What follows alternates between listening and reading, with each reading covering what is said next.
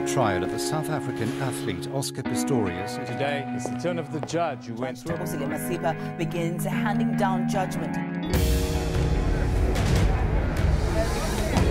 You're watching coverage of the verdict in the Oscar Pistorius trial here from Pretoria. A short while ago, Oscar Pistorius arrived in court. I think we can show those pictures now. Karin Giannone for us live in Pretoria. We're all surprised, Daniela, at how fast this seems to be moving.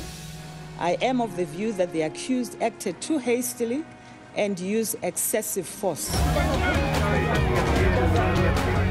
That issue of the state's inability to prove beyond reasonable doubt that Oscar Pistorius was guilty of that crime.